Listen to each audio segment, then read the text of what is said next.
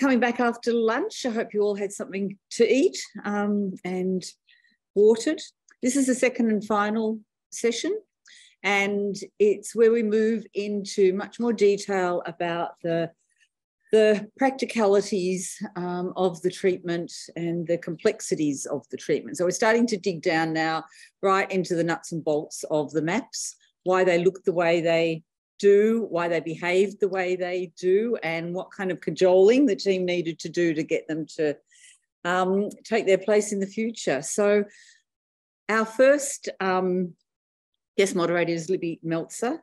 So Libby, if you want to come up, Libby's heads the paper conservator team at Greenway Conservation Services, and Libby was a project manager for the map project. Thank you, Libby. Hello, good afternoon, everyone. Thank you all very much for coming back to our session this afternoon. As Robin said, my name's Libby Meltzer. I'm head of the paper conservation team at Greenway Conservation Services, and I have had the absolute privilege of being the lead on both the conservation projects for the Blaeu maps. So these projects were not just long, and that they were very long. It was about 5 years of our life that we spent looking at Blaeu maps.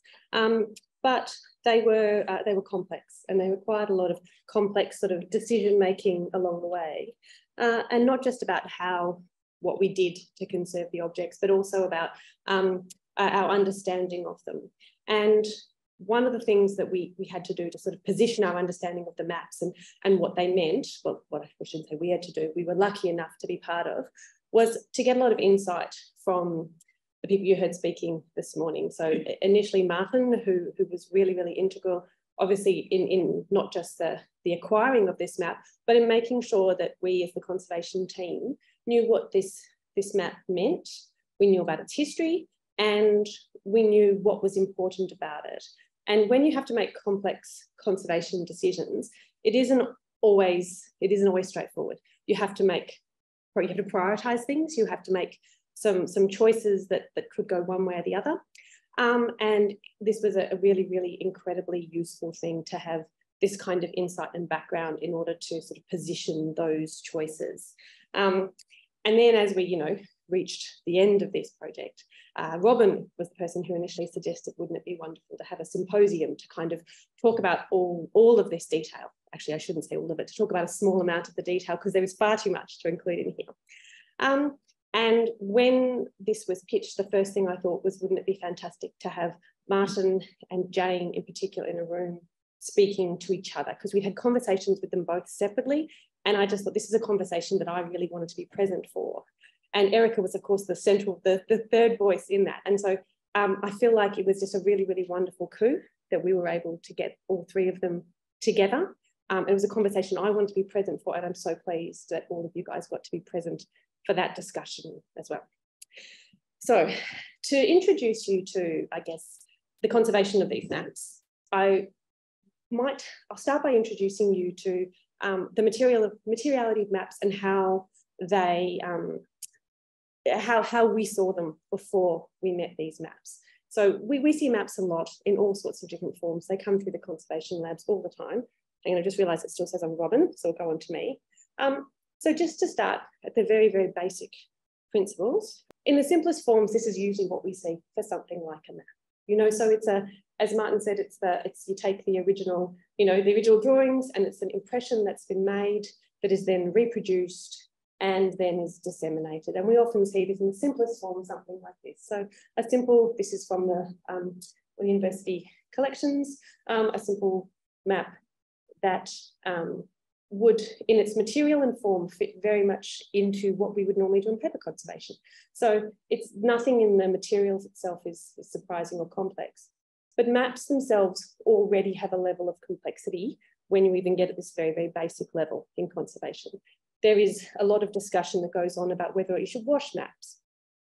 And for those of you not familiar with paper conservation, we wash paper all the time, and there's a lot of benefits to the preservation of paper if we wash it. You improve the appearance, you improve the chemistry, you improve the physical properties of it. But with maps, there's the whole debate on whether or not you should wash maps, because are you affecting the dimensions and the ratios of things? So already at the very, very simplest level, a printed map is not as straightforward as a lot of other items on paper. And then, of course, we start seeing things that have got the printed form and then the hand embellishment on it. So already you've got something that is not just a single, reproducible form. It's not the same. It's individual already in this stage by the addition of colour. And this is once again a map from the Rare Map collection, David, at the University of Melbourne. And so already here you can see, we have to not just take into account the paper and the ink, but then we have all these hand colours. And the colours are something that are very important and ended up being very important to us because of their individual chemistry, which is different to the chemistry of the paper. Another thing that gets us with maps all the time is their form. So they don't just appear as sheets, and as we get into wall maps, they also appear in things like in books. So you can see you've got something like this that might complicate the conservation and display of a map. So maps in books, we see these a lot, and they have their own issues in relation to handling and display and damage. And they have issues then to do with their context. So obviously we could better preserve the map itself if we took it out of the book.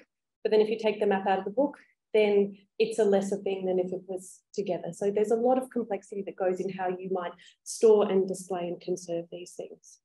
And the question of original components and of keeping something original together was also an issue that we had to confront with these map projects as well. So we were already familiar with wall maps before we met the first Blaeu map, but usually in this kind of form. So usually something like this, or 19th or early 20th century wall map. Peter is smiling because he knows this map very well, Shire of Mansfield map. So this is something probably similar in scale to the Blaeu wall maps, but much simpler. You've got a printed surface, a printed image on paper, lined onto fabric with battens on the top and bottom and a varnish. So in a lot of ways, that was very similar to the National Library Blaeu wall map, which had a lot of those components.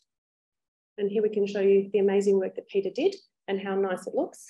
In this, I would like to draw your attention to several aspects. So you can see, if I point up here already, you can see that line through there and the line through there. So you can see already, and there's another one that's fainted through there, but this wasn't a single piece of paper.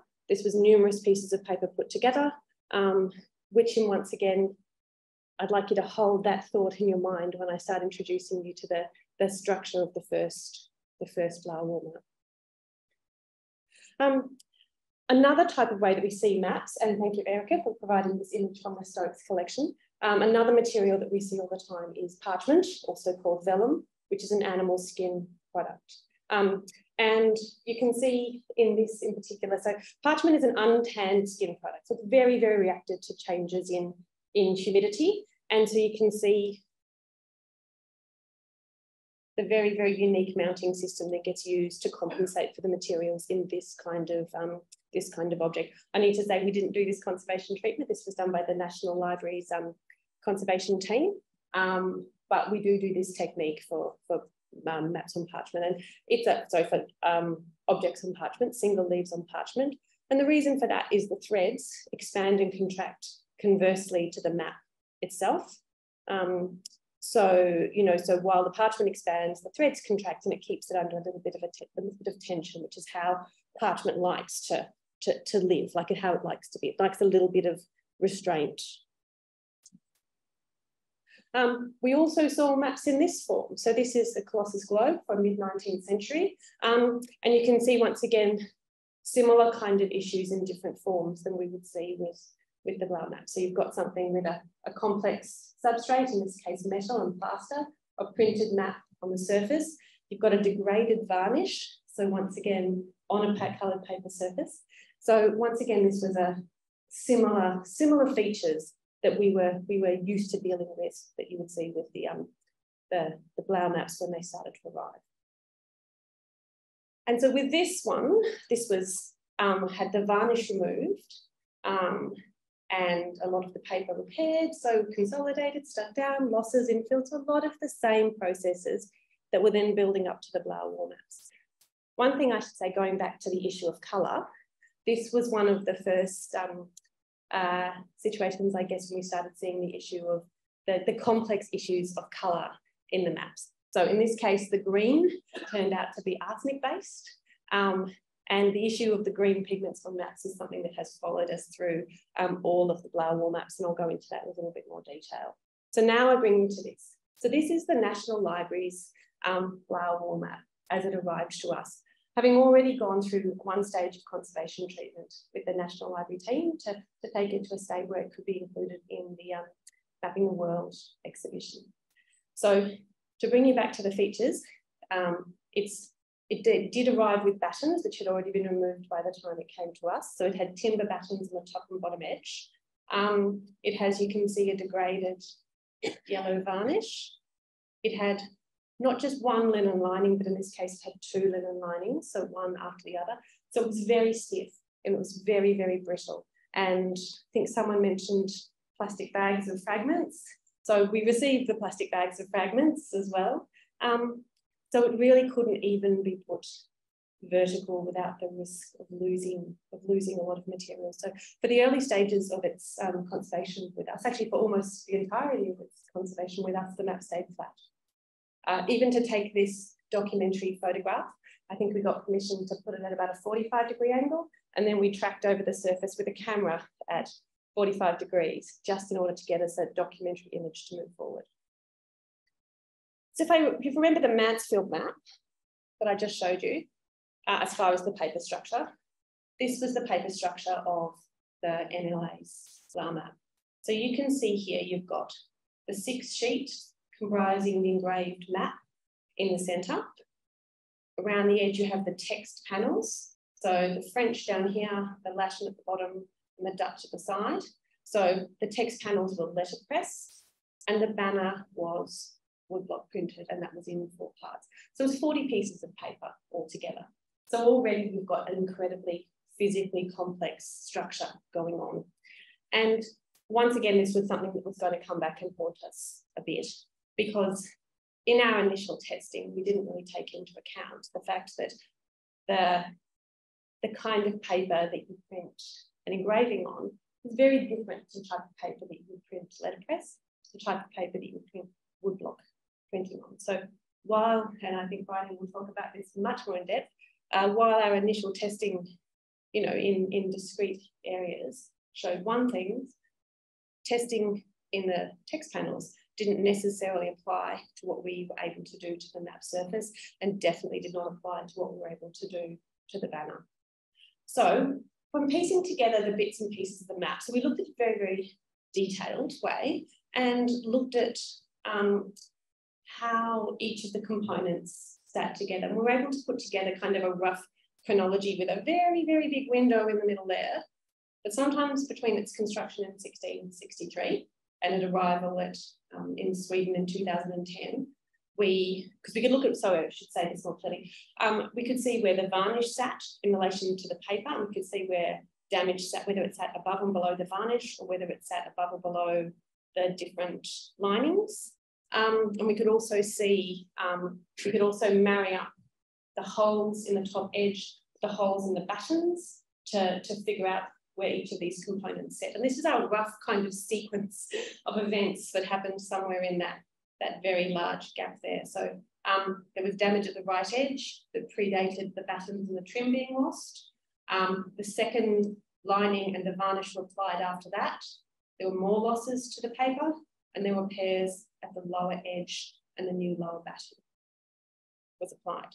So we did an awful lot of examination to see what we had going on. There was a huge amount. A lot of this was carried out by our team, but also we had conservation scientists working from Grimwood Academics, so Caroline Chi and Stephanie Alexander, who both worked with us. And if you can see here, this is just examination of the map under different lighting sources that reveal different things.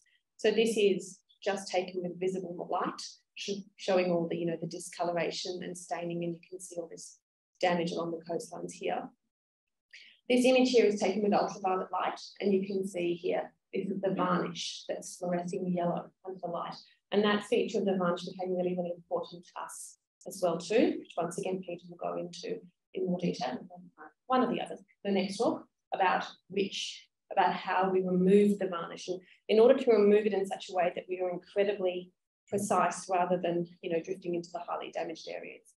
The other thing the ultraviolet light showed very clearly is this darkened area here, and that was the extent of the verdigris damage, which is our second vexatious green pigment. And the final image here on the right is taken with infrared. And sorry, this is blurry. That's not the picture. That's just a bit of the feature of the infrared photography, unfortunately. But what the infrared showed, which was really, really wonderful, was that underneath the degraded varnish and embedded in all of that verdigris damage was that the ink was still there. So that's Blaeu's own, you know, impression of the map still present. So as part of the examination, we did actually several more tests beyond this, but this was a really, really important one. This is XRF, so you can see here, which is just X-ray fluorescence. So this is a piece of technology that allows us to, in a very localized and non-destructive way, identify inorganic pigments. So basically detects elements, and it's a really, really useful tool. And you can see what you arrive with here is a spectrum, and the spectrum gives you an elemental, the peak is distinctive for a particular element, and that allows us to identify inorganic pigments. It's not as useful for organic pigments, obviously, but we had some other tools for that. So on the basis of that testing, plus we also were able to, on some of the loose fragments, do things like FTIR and microscopy and microchemical testing, we were able to identify like the extent of the colour scheme of the map underneath. And you can see here already, once again, the level of complexity. So we had the coastlines, we had where they were fully black. The presence of copper was apparent to us, made apparent what we had there was verdigris. So copper-based pigment, a very unstable copper-based pigment. I'll talk about that further, that was fully degraded to black. So in those black areas, it would previously have been green. We also found underneath, in certain places, particularly below the ships, like where it would have been in the water, we found a combination of copper and lead, which is defined as a traditional way of, once again, using verdigris over white to give that sort of sieve look. We also found more copper, and using FTIR, we found the presence of carbonate, which identified that we had a second green, which is malachite. We had, in some of the reds, we had mercury, which is indicative of vermilion, and we had iron and other reds indicative of like a red body. So, and what we also found, quite extensive amounts of, was lots and lots of gold. Small points, picking out gold all the way through it. So things like along the title banner, all of those letters originally were fully gilded, and little points of gold all the way through. So you can see down here, like in one of the ships. So that was very beautiful. So it's interesting to go from that sort of, you know, its current sort of dark and almost burnt looking state to what would originally have been incredible vibrancy and these bright points of gold. So at this point, I'm going to digress slightly just to talk a bit more about verdigris. Verdigris was our constant companion through the first and the second map. So verdigris is a very early vibrant green pigment. It's sort of the most available vibrant green pigment up until, you know, sort of the mid-19th century. So it's basically copper acetate. So it's known way back from classical times, the Romans used it. Sheets of copper over vats of wine, you get corrosion products that are formed from the vapours, and that corrosion products are bright green. And to show its consistency of use, this is the manuscript from the State Library. So it's both the State Musica, it's the oldest found manuscript in an Australian collection. And here you can see the verdigris and the verdigris damage happening. So verdigris had there's two features of verdigris. The first is that it's unstable. So it degrades, it oxidizes from the bright green to the black that we can see on the coastlines of the slide map. The other thing is it has a really, really specific interaction with paper in that it catalyzes the degradation of paper. And so this was a very important issue for us to deal with in both Blaeu map projects, because while the National Library's Blaeu map had all that sort of charring caused by the damaging properties of the copper, we didn't want to be sure that we weren't making it worse. And with the second map project, we wanted to be sure that we wanted catalysing that to start happening. So checking for copper and tracking how we were moving copper around in the object became like a really critical aspect for us through the whole process. So you can see here, just to show you more clearly, this charring effect here is what I'm talking to, and you can see all these losses here. And so if we were to, in copper that wasn't, fully oxidized, if we were to then migrate the copper from these points out into the rest of the paper, we could potentially extend that damage further out. And so the reason that the National Library's map had this fairly extensive copper damage is almost certainly because of the subsequent layers of things like varnish and second lining that were applied, thereby introducing moisture, thereby spreading the damage. Now introduces the companion maps. So you can see already that this flower map is very, very different than the other flower map. And this was one of the things I think that immediately kind of resonated with me, were these two objects that had this very similar starting point and that they diverged almost immediately in their life. And you can see from, the no varnish, it's got the original battens, which are sort of red and black with the banding around them. It has the silk fringes down the side. It only has a single lining, but you can see almost immediately, you can see the reason why the other one has a second lining, which is this type of damage here. And I'll click onto the next map. So this is the companion map of Asia here. And you can see both of them have this really extensive damage down this side here. And you can see here the amazing original silk tassels as well. And one thing I have to say is that these maps have kind of got so much to give as far as understanding their materials. It's only when we're preparing for this this presentation, and the last presentation was with Tori, who is going to be talking about, she pre-recorded it because she's away, but she was talking about recreating the silk tassels. It was only in her presentation that she mentioned that that she thinks that these are originally golden red, and same with the fringe, so that they're faded red rather than this golden kind of beige that they are at the moment. And you can imagine how opulent that would be. So the structure was very, very similar, as you can see. A little bit simplified. It was missing, obviously, the banner, which means you don't have a definitive date for this map. And also the National Library map had these little kind of, I don't know if they were corrected text or something, but small patches of other text on 3 of them. This is missing from this as well too. So I think this is about 33 pieces of paper, but already complicated in many, many different ways. Once again, with all the opulence of the tassels and the fringe and the battens, the colour scheme on this map is actually simpler. It's much simpler compared to the National Library map. So we just had one red there, which is an iron-based one, so an ochre, and here we have lead and copper. So I'm not sure, I think it's probably an organic red, not actually where copper comes from. The lead is obviously lead white there, and then more in the verdigris and another plate, and lead there. We couldn't do as much in-depth testing on these maps. We had to make them straight. And on the battens, we have vermilion and red lead in the front there, the gold, and then the calcium is shown to you certainly like a gesso layer underneath. And then they were a little bit cheap. They just did, the gold doesn't extend onto the back, and neither does the vermilion. It's only red lead on the back. We also found that this map had basically iron throughout. So there's iron residues across all surfaces, including in the fringe. So we're not sure if that was a mordant or if it was just contamination.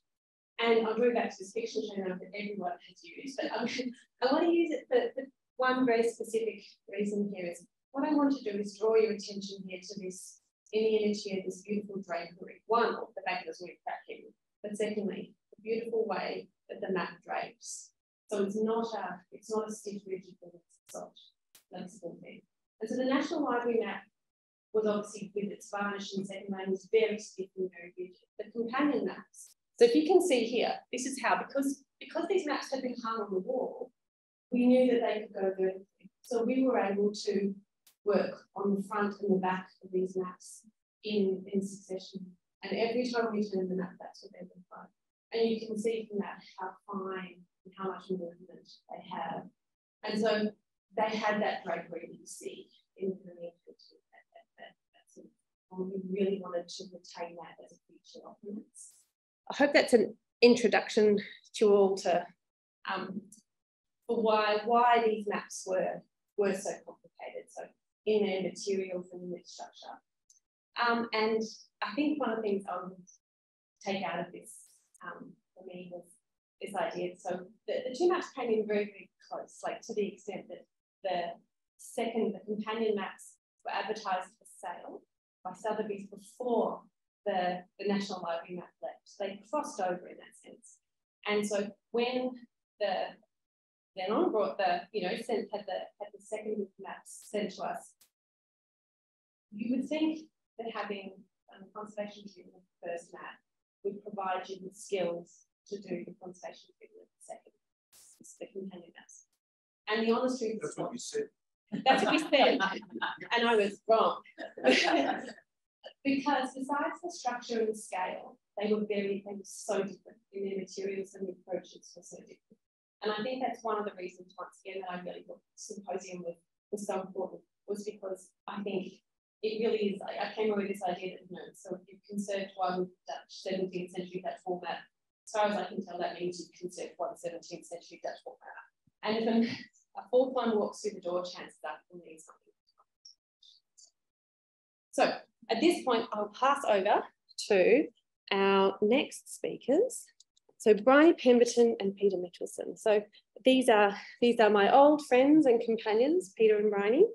And Peter has had a long association with all of the maps. So Peter was actually at the National Library when the National Library map came through the conservation lab there, and was back with us by the time it arrived here. And yeah, so he's never seen the end of it. So just to give you his background, so Peter's worked with us, Greenway Conservation, for 9 years. He's a conservator of paper and books. He's been involved in the treatment of all the Blaeu maps. He's also worked at Art Lab, the National Library, and he not just he didn't just do the conservation of the first map, which he will speak about now, but he also couriered it. He also travelled with it back till it got handed over to the National Library, so he saw it back in place. And Bryony Pemberton, so Bryony has been a conservator for over 23 years. She left us between the maps. Someone might want to ask her if that was anything related. But she now runs her own private business down in Geelong. So, and Bryony was really instrumental in both maps, for both the companion maps and this map, in really kind of nailing down and getting our processes really, really tight in the first instance. So she trained at Campbell College of Arts in London and also worked at the Tate Gallery before coming to Australia. She's been a conservator at the State Library of Victoria, the State Library of New South Wales, the NGV, and the Museum of Victoria. So I'll now pass over to Peter and Bryony. Hello, everyone. So I've come up from Wadawurrung country today, which is Geelong, and I just wanted to acknowledge the traditional owners who've inhabited and cared for this land for tens of thousands of years. So to the map, over 2016, 2017, while still working at the Greenway Centre, I was involved in the treatment of a lifetime. The National Library's Archipelagus Orientalis, sive Asiaticus, of which you are now very familiar. Seen this a few times today as well. As you can imagine, something so rare and so old and so significant doesn't come up for treatment very often, especially in Australia and especially in private practice. And it was a great privilege, but it wasn't easy. Partly because of its age, there were complex problems that needed solving, and a lot of our standard methods of paper conservation went out the window. Thankfully, I wasn't doing it alone. It was a very collaborative project, as you've heard already. So I had Peter, my partner in crime, and we had Libby Melzer, the unflappable Libby, leading the group. And we had input from the NLA staff, from conservation scientists, and from our Greenway conservators from other disciplines. And yes, it was a long treatment and there were lots of twists and turns. So I can't go into every step. So please ask questions if you feel that you have something to say that I might have left out. So yes, it was a cold Canberra morning in May when the map made its way down the Hume Highway to the Grimwade Centre in North Melbourne Labs. And this is what we saw when we opened the crate. As Libby said, the NLA conservators had done some stabilising for a display, but it was still very fragile. There was still this brittle yellow varnish and the verdigris damage and lots of bits of paper just cracked and kind of lifting up, so very fragile. And we didn't want to breathe too closely over it, or parts of Tasmania might just float away to the floor. So in developing the treatment proposal, as well as doing our own sort of examination and assessment and testing, we read widely about how other conservators had treated similar maps with similar issues. So yeah, we were sort of looking into how people have treated removed varnish, how they treated the verdigris. And I had correspondence with a conservator from Sweden who'd restored a map, a similar Dutch map from 1636. And we also had discussions with the NLA about their expectations for the treatment. So this is what we came up with. We didn't want to change the essence of the map. It was we wanted to show that it was old and that it was a wall map. So we didn't want to remove the original lining or flatten the life out of it or infill all the losses. So we were interested in ensuring the map was as stable as possible to give it the best chance of surviving well into the future. We wanted it to be exhibitable, so we wanted it to look good, not as new, but we wanted it to look cared for and readable.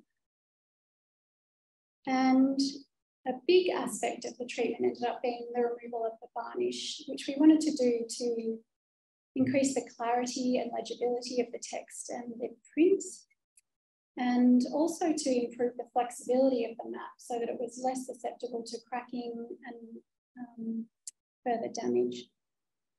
And then we wanted to stabilise the vulnerable areas of the paper, so the little bits that were sticking up, they needed to be stuck down basically.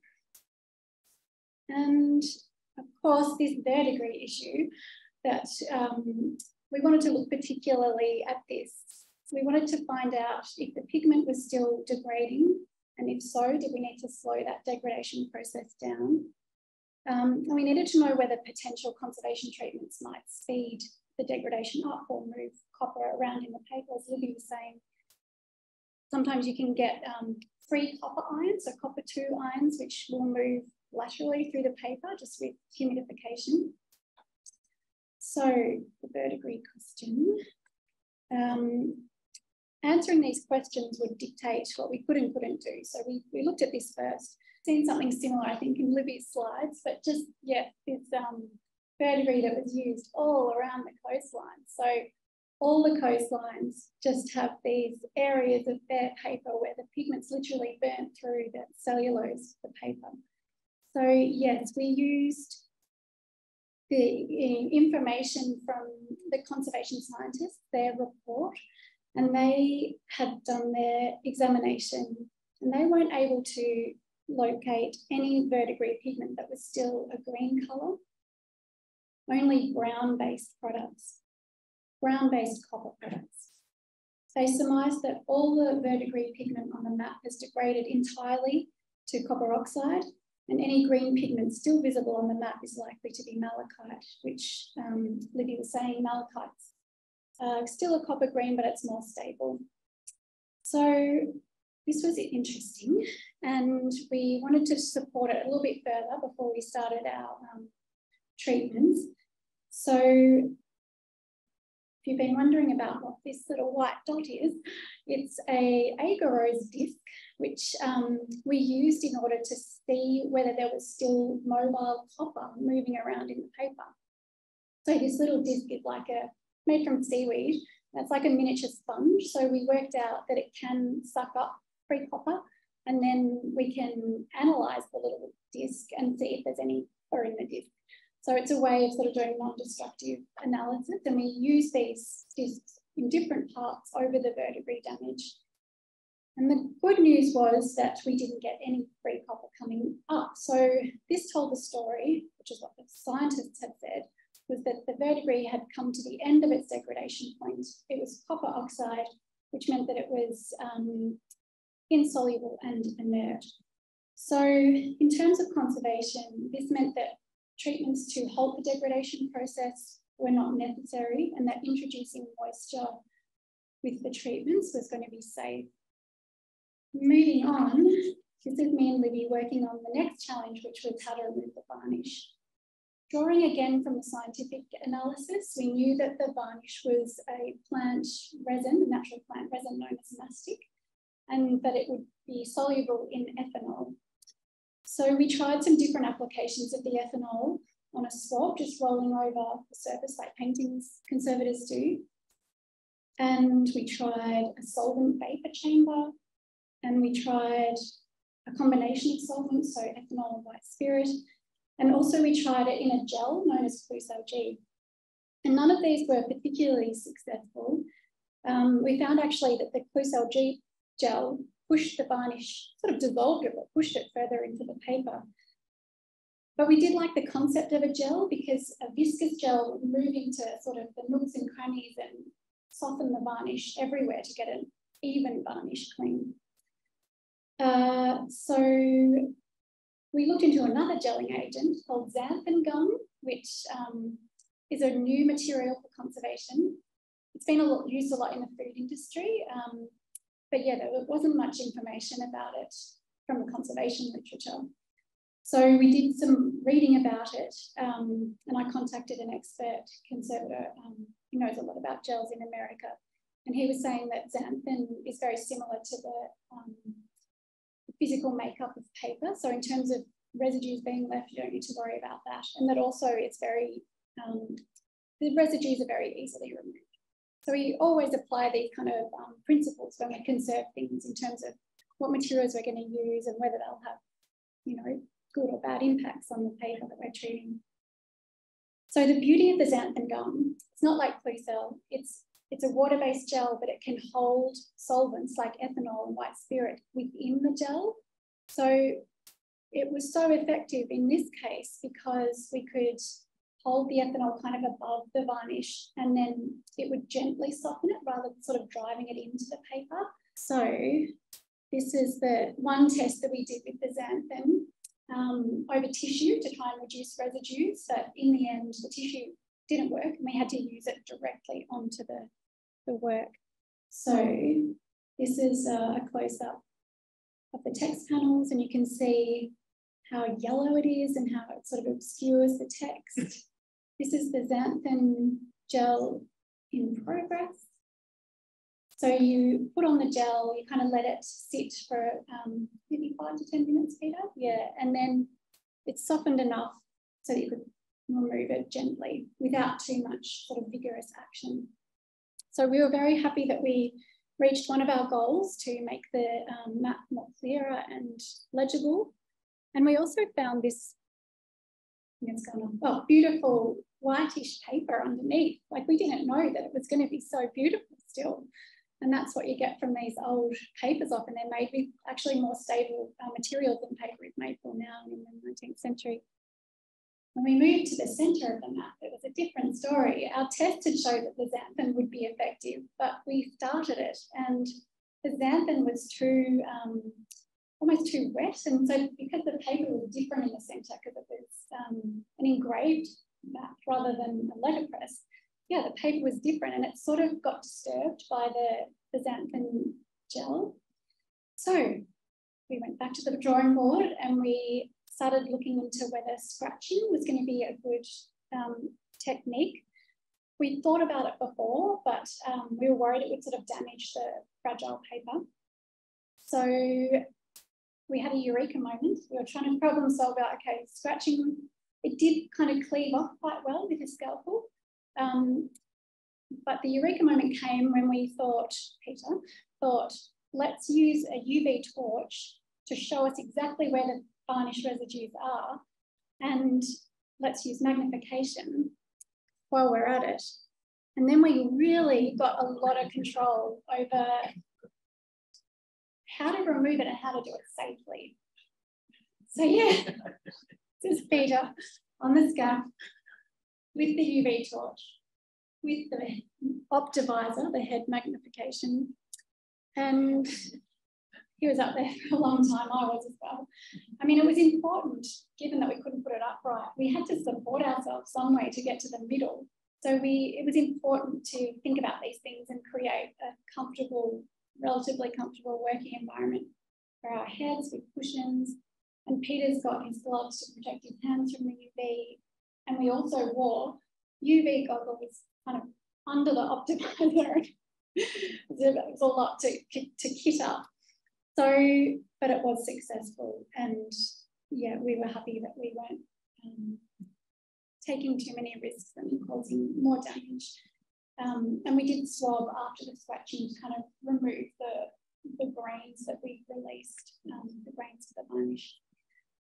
So probably talked enough, and I'm going to hand over to Peter to go into the rest of the treatment of the salmon.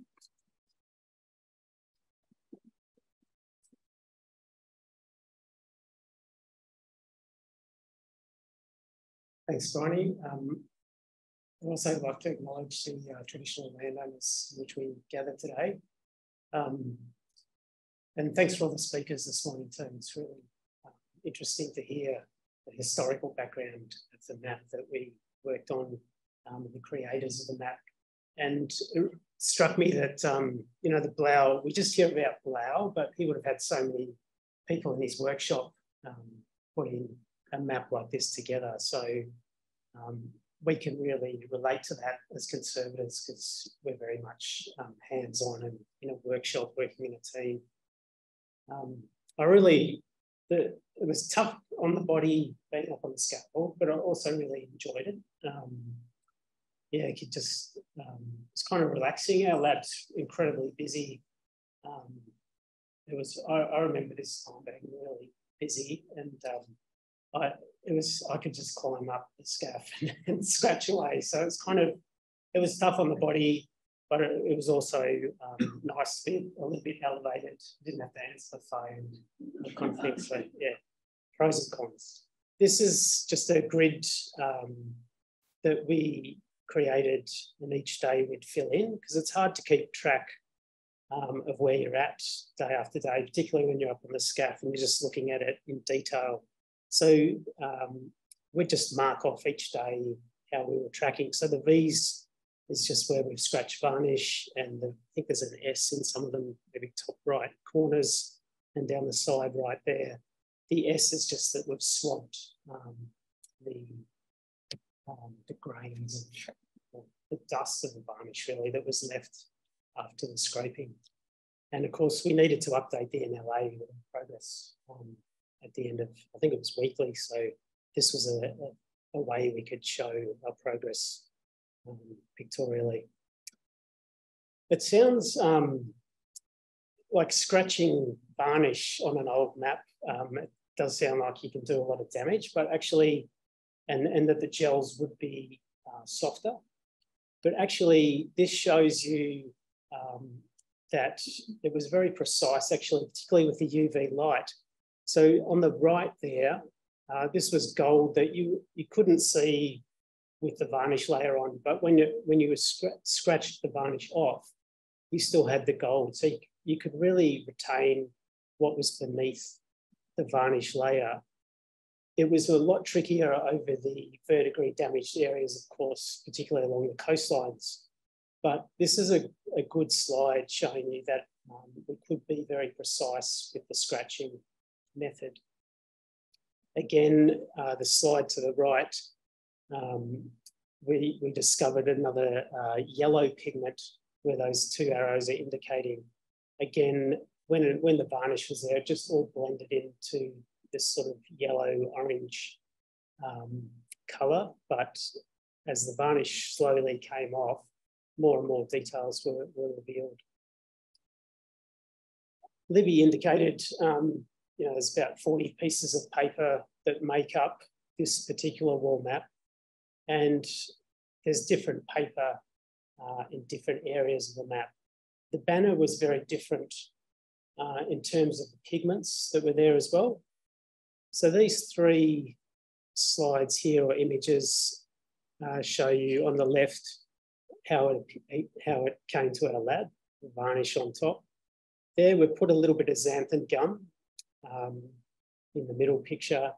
It's just doing its thing. So it's a poultice effectively holding the water over the map, but not releasing it into the layers below. And then we've removed the xanthan and swabbed it. So it has taken the varnish off, but what we found is that the black pigment below was soluble. So it's a water-based pigment. It's probably a carbon-based pigment, but the binder would be water-based, maybe a gum arabic or something like that. So we had to change the method of dealing with the banner. And what we did in order to achieve a better outcome there was we created what we call solvent chambers. And they sound very technical when you say solvent chamber, but to give you an indication of how we come up with tools that really work well for us is go to your local Chinese takeaway, order some rice, get the 2 Tupperware containers, cut out most of the bottom of one. So you've got one container that's whole, still got the bottom, cut out the bottom of the other, put in a bit of blotting paper into the first one without the base cut out, put the one with the base cut out over the top of that, and then you can pour solvent onto the blotting paper. That paper holds the solvent, which in this case was ethanol, and then we could just upend that and sit it over the banner. So none of the ethanol is dripping down onto the paper or surface of the map, but the solvent, the action is taking place. So the solvent is reactivating the varnish. So actually we left the varnish on the banner on this, we've just reformed it. And that was the most effective way. And you can see where the red line is on the left, we haven't reformed it. On the right we have, and that really came up magically. Yeah. On the main part of the map, we discovered there was another dirt layer under the varnish. So you again mentioned previously, there were all these different layers that we could detect. Some we could see to begin with from the get-go, but others we discovered over time. So this layer of dirt is soluble in water. With the briny, maybe testing it, we discovered it was a starch. It contained starch. So whether that was starch that had been applied perhaps as a size to the paper or as the adhesive to adhere the linen backing on, we don't know, but it was there. We found that direct swabbing was too aggressive, but again, xanthan gum came to our rescue and it provided the slip that we needed. And we weren't putting it on as a gel in this instance. We were just rolling cotton swabs, dipping the swab into xanthan gum, a very minimal amount, and then just agitating that over the areas of the map, and then again clearing just with a wet swab of water. In the end, we were left with a lot of areas which needed consolidation and some repair. So we did spend many hours going over the map, every square of the map, and looking at, we needed to stabilise it because of course it had to leave us, travel back to the NLA, and the NLA needed to be exhibitable. So we wanted it to be in a state where they didn't need to touch it physically and give it any more conservation treatment. So areas where there was verdigris that were very friable, we used gelatin as an adhesive, and areas of paper that were lifting without any verdigris present, we used wheat starch paste. Of course, the map travelled to us. I remember when it was at the NLA, a lot of this was already done as well in order to enable it to come down to Melbourne. So it has had progressive treatments along the way. Because it was so friable when it arrived in our lab initially, we couldn't really see what the verso looked like, what the back of it looked like. Of course, we could lift a corner, but we couldn't flip it over because a lot of the map, a lot of fragments would have just dropped off. So after we'd done all the work on the front, it was really nice to be able to flip it over and then, of course, turn it back and see that, you know, it was still all integrated and a whole. But this gives you an interesting perspective on the map. Libby was talking about the drape before when they hang. So they do change their physical, not structure, but just how they lie changes over time. We needed to get it flat because the map is very vulnerable when it is undulating, particularly on the peaks, because everything wants to sort of shear off. But we didn't press the life out of it, but in order for the treatment to progress, we did need a flat planar surface to work on. There's a little bit of retouching. This is very minor. So this is really just to reintegrate it visually. So it is very, very minor intervention here. And the retouching that we do, we always put down what we call a barrier layer. So that's a very thin layer of reversible adhesive, and then we apply the colour over the top of that. So it can be removed if needed to be done so in the future. And then, of course, we had to mount it so that it could be exhibited and displayed. So this is just a cross-section of the structure that we came up with. Had a strainer on the back of hardwood. We had archival card screwed together, a polyester felt lining. So it's quite a soft cover for the mount board, and then washed linen over the top. So it's black linen over the top, which this particular map, we have Marion Parker there stitching the borders of the map to the linen. So it's not black, that's the other ones, isn't it? The companion maps. Marion, I should probably mention this, but I always remember Marion is excellent at stitching and sewing. If you were to look at this map, you might not think so because she only used the existing holes. So she didn't put any new holes in.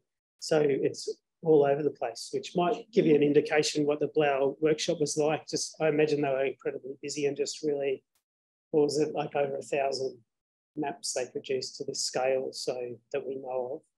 Yeah, the battens, particularly the bottom batten, which is at the top of this slide in the picture, has the finials on it. So they project out quite a lot from the surface of the map. So we countersunk those into the backing board and draped the cloth down into those.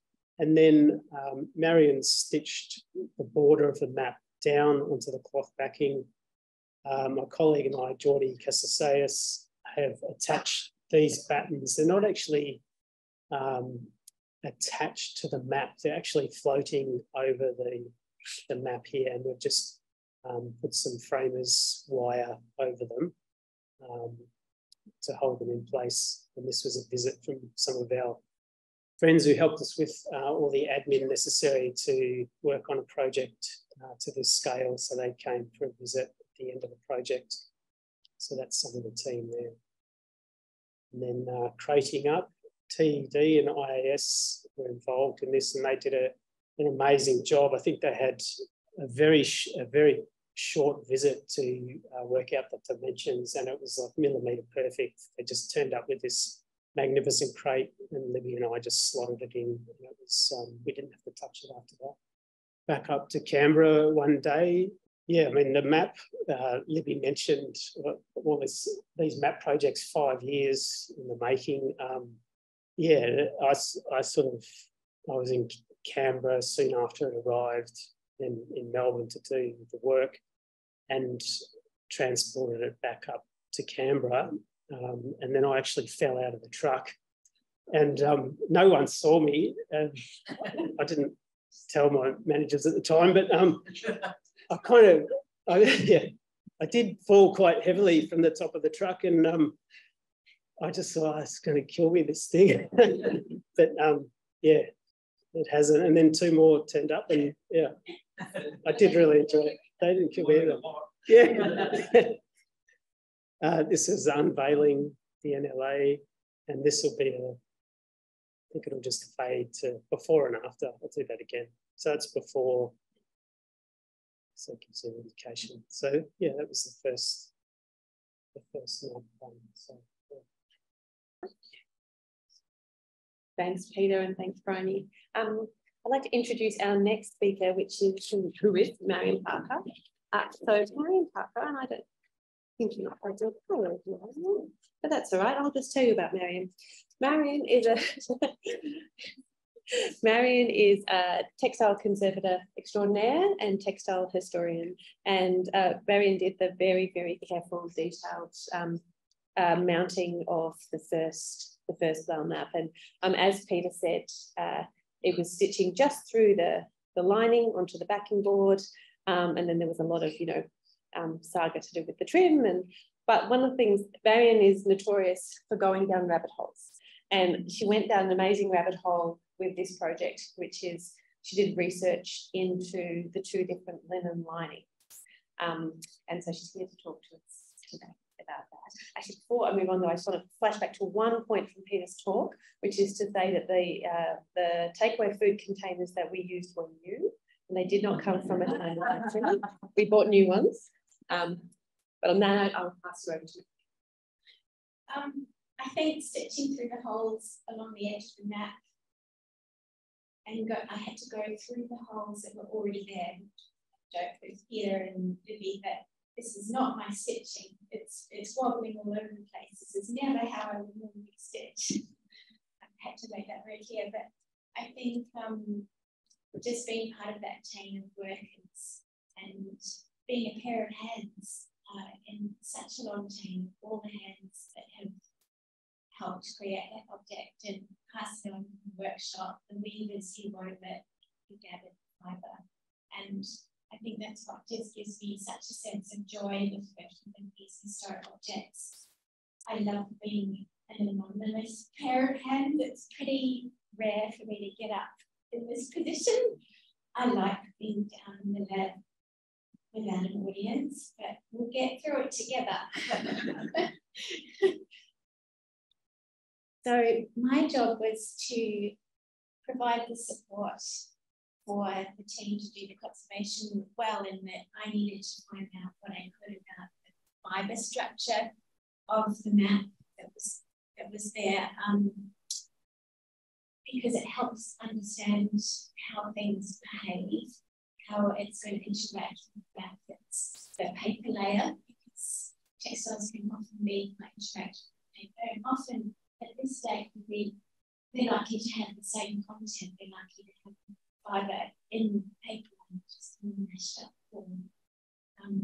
So they're quite interactive materials. So my job is to look at what sort of manufacturing techniques have been used, what sort of weave it was, identifying the fibre type, and then using that to inform the kind of treatment that I would do, and also using that to inform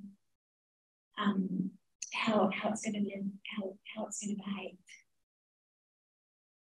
This is just a very basic sample of the warp and the weft direction. For those of you who are not textile buffs, I think of the warp is the skeleton of the fabric, and that it needs structure to be able to stand up. And this informs how the map will behave, because usually, and it's not always the case, I assume, the warp is the vertical and it's the most strong, it's the highest twist in the fibres. So things like the threads here are much more likely to be more highly twisted, and the twist gives the strength to the fibre, and it's a way of identifying which is the direction that they wanted the strength to lie in the object, and it will inform where it's going to be most easily coupled and that kind of thing. And the weft, I think of it as one of the synonyms of weft is the fill. So it's often a lower twist level, and you can actually see here, this is the line that's in direct contact with the object. You can see the fibres that go along here. They're quite fat, and they're often just used to fill up the structure. So they're often not as important structurally. And one of the best ways you can find out more about what's in it is microscopy. It's a non-invasive technique, and I wanted to be able to inform myself about how to go about the treatment and what it was made of without, obviously treading as lightly as possible on the object. So this is the microscopy of lining 1, which is in direct contact with the map, and it's likely to be the oldest part of the lining, and the second lining against the first lining is likely to be more recent. So this is the transmitted light. And this again is that when you look at this, I look at something like this and I think this, I would expect it to be linen. Most of the documentation and the research at the time says that things are linen, but again, never assume, because the microscopy actually has these ribbon-like structures, and this ribbon-like structure here with a convolution that's in twists along here, and that's indicative of cotton. So there is linen there, and I have looked at it under higher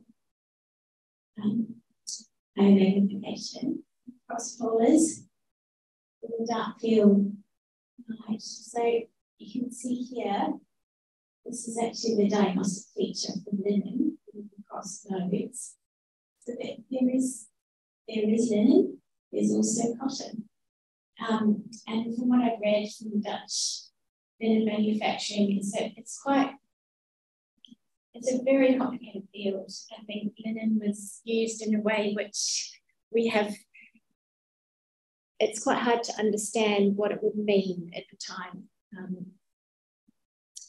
because people understood the grade, they understood what it was for, they understood the different needs, they understood almost exactly what it would cost by looking at it. And I think we've lost that material literacy when we look at it ourselves. So this is quite a high density weave. It's not an even spin. You can see all the variations in the fibre twist. It's got low twist wefts. It's got a higher twist warp, and that makes sense. That all makes sense to me. It could be a linen and a cotton blend. And so I think not wanting to sample across the whole object because that's too invasive, I think it just helps us understand that there's either a contaminant present from the second lining and that it's wholly linen and this is an anomaly, or that it's a linen and cotton blend. So looking at the back was really exciting. I actually had to wait ages to look at the back because I couldn't turn it over for quite a while. And I was able to see the whole loom width for the back part of it. And this was not possible for the front part of the object, the lining 1, because I could only see it in the little holes in the map. But this time, you can actually see the loom width, which is 740 millimeters. And this is what helps me to research the background and the manufacturing techniques, in that the old measuring systems were actually in L. I don't know if anybody's heard of the term L, but it's one of my favorite archaic fabric terms because it's the end of your fingertips to your elbow. And that's where the name comes from, which I think is quite beautiful. It's one of those old measuring systems of using the human body to get your everyday jobs done, you know. But one of the things with L's is that the whole of the European system had different, it actually meant different things for each different country. There was an English L, a French L, a Scottish L, and a Flemish L. So in this context, I think the Flemish L is the most relevant one, but it basically means that it's as far as somebody can throw the shuttle when they're weaving it's as far as somebody can throw the shuttle without having another person sitting beside them. So you can really only do it about that far. And it's just one of those beautiful details that helps you understand what sort of technique it would have been. And you know, those, I do go down the rabbit hole with things like that. So once I had a look at the salvage width, and then again, just going into the microscopy of the lining too, and you can see here, it's actually got a far looser weave, and this will inform the behaviour of the object. And that conversely, the air and moisture actually affects a looser weave to a far greater degree than a tighter weave. So this would inform the behaviour of the object overall. And surprisingly, we identified cotton, and you can see these are the diagnostic features of cotton. You can see that turn there. And that actually tells me that it was pre-mercerization of cotton fibre, which dates before the 1700s, because the mercerization pattern takes some of the convolutions out. It actually makes it straighter along here. So it's just one of the ways that we can understand the object. And under cross polars, we can see some of the other diagnostic features of cotton, and it doesn't have the cross rows that the linen has. So that's quite clearly a cotton fibre there. And this is possibly the kind of loom that would have constructed it. So if anybody's up in Sydney, you can probably see this. But that's what I was saying about the loom width, is that somebody could sit here and cast their arm across to that point there. And there's some of the synonyms that linen had at the time. There are actually about 17. There's so many different ways you can describe the cloth. But I think with the information that I gained, I think it's pretty safe to say that it was a very similar type of loom to this one that constructed what was in the back of the map. And all this work on all these rabbit holes just helped me to choose what was appropriate for the treatment. And this was choosing the edge binding and choosing an appropriate colour, choosing an appropriate texture, something that would sit with the object, not draw the eye, and yet respond to humidity in the same way that the object would, and that would have similar flexibility. So I chose a very fine linen tape, and I chose a beautiful fine French thread with a waxed finish, which reduces the abrasion as the stitch goes through the original holes. And I just did a very simple treatment, attached it to the board gently. It will contract and expand with the paper layers, with the textile layers. And it was a huge journey around so many centuries of linen and loom widths and manufacturing and fibres and a whole lot of microscopy, which I really loved. And thank you to all the team. It was just such a pleasure. Thank you, Marianne. So we're going to move on to the companion maps now, the next two. So just when we nearly killed Peter, we tried to kill him again with two more maps this time. So I won't introduce Peter again because you know him, but I will introduce Christine Mitzi. So Christine, we were very, very lucky to have as a paper intern. with us. So I was lucky enough to teach her as a paper conservation student and then to have her as an intern in the paper lab. And she was a really, really integral part of this process. And one of the skills in particular I think she brought to it is Christine has a printmaking background. And that printmaking background I think gave her these really, really high level, like precise hand skills. And I think in the coming presentation, you'll see where this came into play. So I'll pass over to Peter and Christine. Sort of want to do this now, just a few thank yous, partly so I don't forget at the end. Yeah, I'll do some thank yous now, partly because there were different teams working on each map as well. So apart from the people that have spoken today, we've had 3 managing directors in our time. So Jude Fraser, and Chris Stevenson, yes, and Penny Tripp as well is here today. There were many, many hands involved at the NLA. So Martin, of course, Robin Tate was the head of the paper lab there at the time, Danielle Clowley. And we also had 2 conservators towards the end of the first map that came down and did a couple of days' work with us, Sarah Freeman and Janet McDonald. I'm sure I'll forget names, so I apologise in advance for that. Our team, Stephanie, Alexander, Caroline, G, conservation scientists who were key in analysing the map to begin with. Danielle Woodward, Geordie Casaseas. We have a lot of other conservators. We have a range of labs at the Greenwade Centre, so it's fantastic because we can always dialogue with them. So the paintings team in particular were very helpful. Catherine Nunn, Vanessa Kowalski, Katie Glenn, Noni Zachary, Jacinta Brown, Victoria Thomas, and Lola Saunders. I'm sure was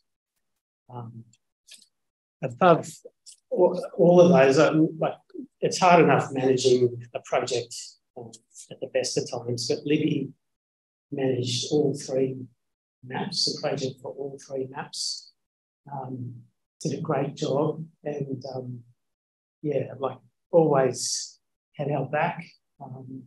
And also there's just so much admin going in the background. So Libby, I could go up the scaffold, Brian and I were up there, Christine could walk on the other map, Marion, we didn't have to deal with any of those issues. So thanks to them for hard work. Okay, swap glasses. So the next companion maps, we've seen these before, but you can already see quite a different map, particularly on that right side where there's a lot of damage there. A lot dirtier. I guess the NLA map, the varnish had degraded, but it had also done a good job of protecting it as well. So it's it's pros and cons with varnish. These maps weren't varnished, so the paper's directly exposed to the environment that it's in. As Martin said before, they're often hanging above fireplaces, so people are smoking, things are getting thrown around the room. We wondered if this map had been shot, maybe bullet holes. We had no idea, but they're just exposed to so many more conditions that can affect their life. This is the Asia map. If you can recall from the video that Libby showed of us raising this map up, it was the verdigris hadn't degraded as much on this map, so it was still vibrant green in parts, but there were also areas of brown degradation where it probably has gone degraded to as far as it's going to go. So the green's completely gone, it's now brown. In that video, when we're lifting it, you could see through the map. So it's very, it's robust in some ways. Like these could be handled and hung vertically, and we could handle them in that way, but they're also very frayed and fragile in parts as well. So Yeah, so different maps altogether and different treatment priorities as a result. So, of course, this was the same. We wanted to prolong the map's life, long-term preservation, return it to an exhibitable condition where it's really make it more robust so that it can be displayed at Blaeu. We had to conserve. We couldn't, like, unlike the NLA map, for instance, we couldn't remove the battens from this map. I mean, if we had endeavoured to do that, we would have damaged them. So we had to do the conservation work with them in situ. We need to stabilise vulnerable areas of paper and to wash if possible. So different treatment priorities, and of course the verdigris raised its head again. So we began with the usual documentation, examination. At this point, we have Noni and Christine on the right-hand side. They've done what we call dry cleaning, and this particular method is using a brush vacuum. So very fine brushes with a vacuum that has a mesh over the nozzle. We can control the amount of suction. And we went over the surface of the maps and brushed all this loose surface dirt as much as we could up into the vacuum. And you can see at the top, on the right image, at the top, you can get it quite clean, and the bottom, the dirt, we haven't tackled in that area yet.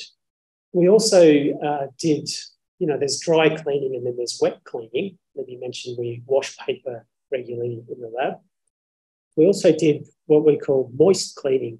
And again, we're using the same agar rows that Bryony showed you in the first map. We would basically it's derived from seaweed. It comes to us in a very refined pure white powder. We mix that with water, heat it up. When it cools, it forms a gel. So we work out the percentage of the agar rose to water. So we were working typically with 5% gel.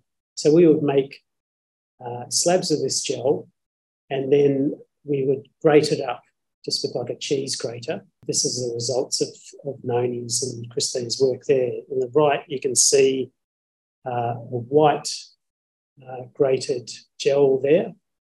And then in the little Petri dish, the same gel when it's been agitated over the surface of the map. It's a way of picking up a bit more of that ingrained dirt on the surface, but keeping the introduction of moisture to a minimum. Then we began to move on to the washing. And so we started out with small gel plugs, similar to the one, if you remember, from Bryony's first presentation, those very small plugs, and just to see what we could achieve. And then we progressed to larger pieces like this with a barrier layer of tissue on the left between the gel and the map. And you can see when the gel forms, the higher percentage you use makes the gel denser, and the denser it is, the smaller the pores inside the gel, and those pores act as capillaries. So the water, you put some weight on top, so the water in the gel can move to some extent into the paper. That solubilizes some of the staining, and then the capillaries do their work and draw that up into the gel. You remove the gel, you remove some of the stain or reduce it. The verdigris issue is different with this map. Well, some components are the same, but because the verdigris wasn't as degraded on this map, and we were able to wash this one to a much greater extent, we really wanted to test to see if our washing techniques were going to create more degradation, or whether we could do it in a very controlled and safe manner. So we experimented in different ways. So here you can see we've drawn an overlay on the map. So we used tracing paper, transferred it to white paper. We've cut out little windows, and they're sitting over the coastline where the verdigris pigment is present. And then we put on the washing gel, and then after that, we've gone back and we just needed to see through washing whether we were migrating those free copper ions through the paper and moving it, because if that was going to happen over time, the paper would degrade. You know, we'd move the copper degradation throughout the paper rather than it just being along the coastline. So we did find that there was movement. So we were able to test this by, again, using the agar rose little plugs, and we would wash with the gel, with the agar rose gel.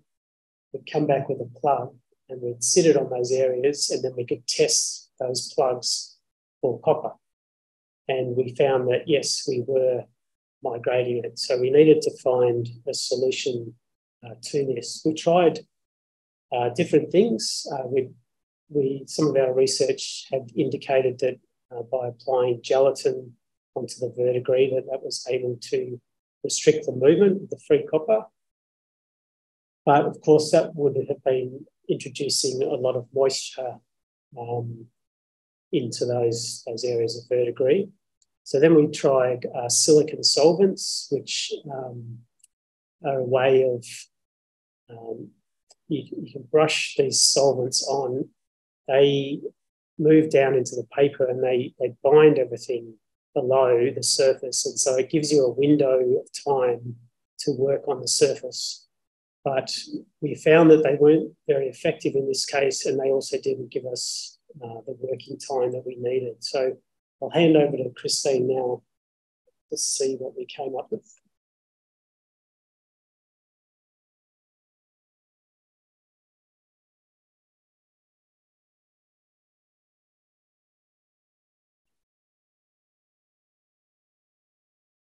As has been previously mentioned, copper-based pigments have been used extensively throughout these two maps to highlight the coastlines and mountain ranges and throughout the cartouches. Our tests with agarose gel blocks applied to the text panels had proven that paper degradation products could be significantly reduced through the capillary action of the gels. However, this also directly introduced moisture to the paper for prolonged periods of time. As we've previously established, the introduction of moisture to copper-containing pigments is problematic, as it can cause the release of free copper ions into the surrounding paper, where it will catalyze the degradation of cellulose fibers, eventually leading to losses. To facilitate the gel block washing of these maps, while protecting the copper-containing pigments to the introduction of moisture, a range of materials and methods were tested. In accordance with recent research into copper stabilization on paper, a solution of 3% gelatin in deionized water was applied to the green media in several locations.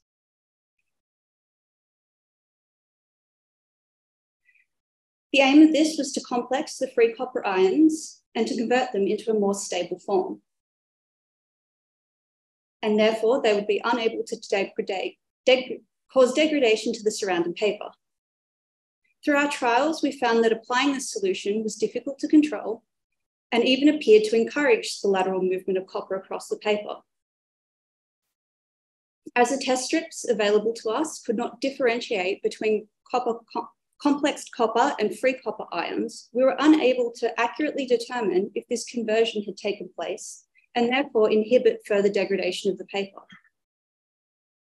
It was therefore decided the movement of copper in any form was undesirable and that we sought a new treatment pathway to temporarily seal off the copper so that it could not interact with moisture.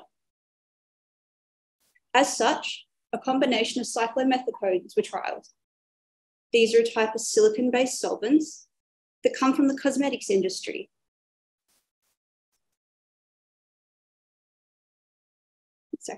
These are a type of silicon-based solvents that come from the cosmetics industry and have recently been used in conservation as a protective film for fragile materials while wet cleaning. However, in our small-scale tests, we found that we were unable to provide sufficient protection against the introduction of moisture when placed under weighted gels for prolonged periods of time. Finally, cyclododecane was trialed, and we found it to effectively protect copper-based pigments from the introduction of moisture, even when applied under pressure. This is a waxy-like white substance which forms a protective barrier that water cannot penetrate. After a certain amount of time, the cyclododecane sublimates away, transitioning from a solid straight to a gas and skipping the liquid phase, leaving behind no residue. You gotta do it now. Experimentation with several gel application techniques found that this was most easily controlled when applied warm with a fine brush. As such, cyclododecane was applied to all areas of the map bearing copper-based pigments, including all areas that had still appeared green, as well as the fully degraded copper areas that had transitioned to brown. After mitigating the risks of copper migration, we were able to begin washing the internal map region. As we contemplated the task ahead, it became apparent very quickly that working in small sections designated by the engraved latitude and longitude lines, as had been done with the previous Blaeu map treatment, was impractical. Initially, we increased the size of these gels to 1/3 of an individual engraving, and then very quickly increased the size of these blocks to the size of one engraved sheet, 1/6 of the map. Along with increasing the size of the gels, the amount of weight applied was also increased. It was found that as the gel blocks became larger, it became more difficult to apply even pressure, resulting in an inconsistent wash that did not fully replicate the success of our smaller scale gel applications. Gradually, the weights were built up, first with perspex and lead shot weights, until we were finally using the stack of pressing boards you can see here. It was necessary to build up backing around the battens, as this was a fully intact map with the battens still in place and not removed. This ensured that when we applied the weights to the map, these battens were fully supported and we caused no further damage. The technique used to wash in the map region followed the protocol previously established during our testing and washing of the text panels. The map was washed in 2 passes of 5% agarose rigid gel blocks with thin Japanese tissue barrier. Cotton wool was placed on the top to further aid in the capillary actions of the gels before adding weights. In the first pass, the gels were adjusted to a relatively low conductivity and applied for 120 minutes to encourage free copper ions contained within the paper to be pulled up into the gels along with the degradation products. In the second pass, the conductivity of the gel blocks were adjusted to a higher conductivity and applied for 180 minutes to drive beneficial calcium ions back into the paper. Handling the gels at this size was difficult and required 2 people to lift and place accurately on the map without breaking. As we became more confident in handling the oversized gels and their efficacy in removing the degradation products, we were able to increase the number of gel blocks on the maps at any one time. Here on the right, you can see not only how effective the gel blocks were at removing the discoloration from the paper, but also the success of the cyclododecane at protecting the copper-based pigmented areas from the moisture, as shown by the ghosts of the coastlines, rivers, and mountains left behind in the gel. This method was somewhat complicated by the presence of elaborately painted cartouches on both maps, which both included thick and thin applications of watercolor and gouache. Although earlier solubility testing had indicated that these paints were not soluble, the decision was made not to apply gel block cleaning over these regions and avoid washing altogether. This decision was threefold, based on the significant pressure moisture was being applied with, the amount of time, and the little expected visual improvement that could be gained from it. Instead of covering the whole cartouche with a solid block of cyclododecane, the cartouche region was cut away from the gel blocks so that it would not make any contact. A protective sheet of thick mylar, larger than the gel blocks, was placed on the map and the gel blocks placed in the correct position on the mylar. A scalpel was then carefully used to cut out and remove the gel over the cartouche. The gel blocks were then delicately lifted off the map, the mylar removed, and the gel block precisely returned to the correct position so that washing could take place following the established protocols. Overall, The washing process removed significant discoloration and reduced the staining while improving the contrast and clarity in both maps. It also improved the flexibility of the paper and the distortions across its surface. After the washing was completed and the map had dried, cyclododecane was allowed to sublimate away. This was a simple process that took place over several weeks and required only ventilation to facilitate its transition from a waxy white solid to a gas, leaving no trace behind on the paper. After complete sublimation of the cyclododecane had taken place, further testing with copper indicator strips were undertaken. The positive result, as indicated by the purple colour from the green pigment region, and the negative result immediately adjacent to it, had confirmed that the treatment had not caused lateral movement of copper ions and had effectively removed any previously migrated copper. I don't know if you observed the look that Christine gave me before I came over. I really like that look. Great to work with, very precise, always in control. So if I come over, apologies, Christine, you're under control there. Okay, this is the last bit. This is a slide.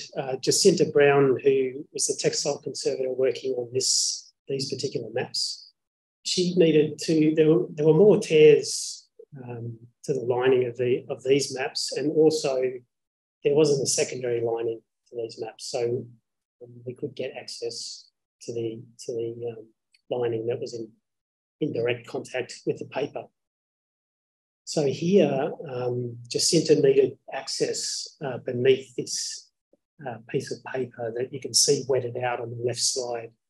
So she asked me if I could remove that. So just by moistening it, humidifying it, and then gently lifting it off. So the paper was stuck down with a starch-based adhesive. So just by moistening it, leaving it for a little bit of time, it begins to lift. So I was able to remove that. Jacinta could then access the fibres beneath and do her repairs. And here you can see that she's done some repairs with linen thread. Sometimes that wasn't possible. Sometimes there wasn't the amount of paper that I would have had to remove to enable access for Jacinta was too large an area. So in those instances, we would flip the map over and use another technique, typically a Japanese paper repair on the back that was toned to match the colour of the thread surrounding the holes. Here's just a close-up image. I think they're Noni's hands there, realigning some of the very damaged and lifted pieces of paper on one of the text panels. So there was a lot of that work. And of course, we had to have cleaned these pieces of paper, because if we were introducing any moisture in the adhesive, starch paste to stick these pieces of paper down, we would most likely cause tide lining and further staining to the map. So a lot of work done before we could get to this point. And of course, similar to the NLA map where we were presented with a bag of lots of loose pieces, these maps also had a lot of loose fragments. And sometimes actually these fragments had been stuck down previously at some point in their life, and they weren't always aligned correctly. So there was a fair bit of work towards the end of the treatment, lifting these and finding them. And Christine and I spent many hours with a jigsaw puzzle trying to work out where the text went back down. And we didn't always find where they would go, because you can imagine sometimes it's just one individual letter. So it's literally, it'd be very hard to find. It was very hard to find where they go. And then some work to clean up the battens, so swabbing them just with deionised water, cotton swab.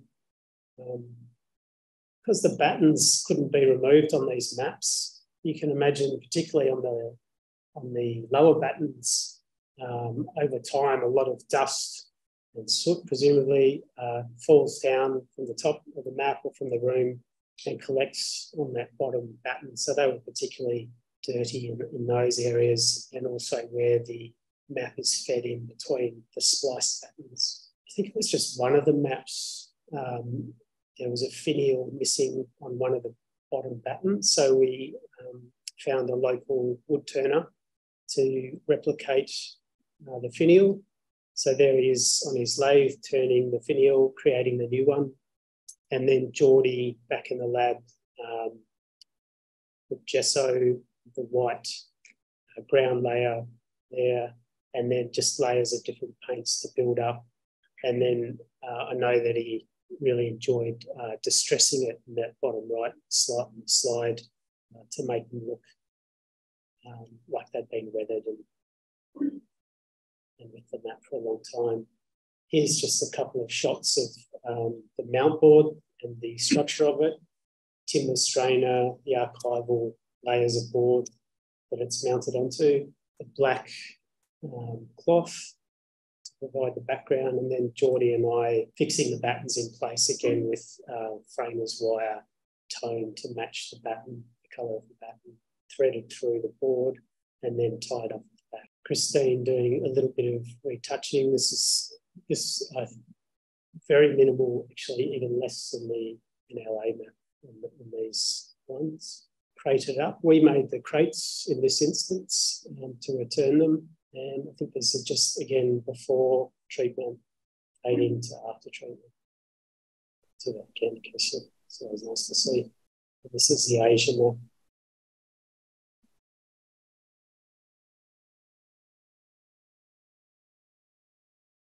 And that's the team. Thank you. Thank you, Peter and Christine. One little thing I think that we missed in the process was that the silk trim was also washed as well too, so that had been gently swabbed, and that was also done by Jacinta. And so the final presentation today, and this is Victoria Thomas, who was also a textiles conservator with us. We were going through textiles conservators fast at this stage, who's now, lovely Victoria's coming on to work at Art Lab. But Victoria did some really beautiful work to replicate the silk tassels. I think I harassed Zenon from very, very early on about how I thought the tassels were very, very super special and that we should get them replicated. And I don't think Zenon ever came, but I think David's team came through in the end, and Tori made the replica tassels for display. So unfortunately, the original ones the silk was just too brittle for them to ever be safe. They were just shedding like crazy. But I'll just click through, and Tori's, she's on holiday at the moment, but she's pre-recorded a little video from us about her process. Good afternoon, everyone. My name is Victoria Thomas. I'm a textiles conservator currently working at Art Lab Australia in Tantania, Adelaide on Kaurna land. But at the time of the conservation of the two companion maps, Archipelagus Orientalis and Asia Descriptor Novisima, I was working as a textile conservator for Grimwade Conservation Services and was able to assist with the replication of the silk tassels, specifically in reproducing the colour. So that's what I'll be talking about today. I'll be talking about the decision-making process behind replicating rather than restoring or conserving, and about the colour reproduction using modern synthetic dyes. So several textile components of the two maps' historic mounting have survived, which include passementry of the two silk tassels hung with braid around the two ends of the top hanging battens. The silk in these tassels is similar to the block trim that is positioned on the edges of each map, and which also appears in several maps from the Blaeu workshop from around this time.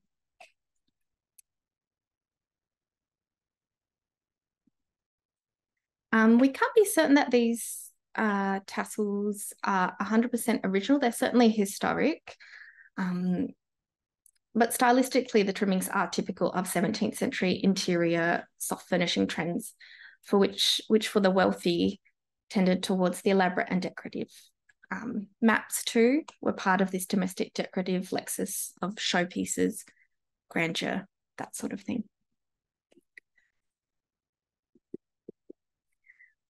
So it was very exciting that some of this original material has survived. You know, silk textiles and certainly silk are prone to degrading over time and often get lost.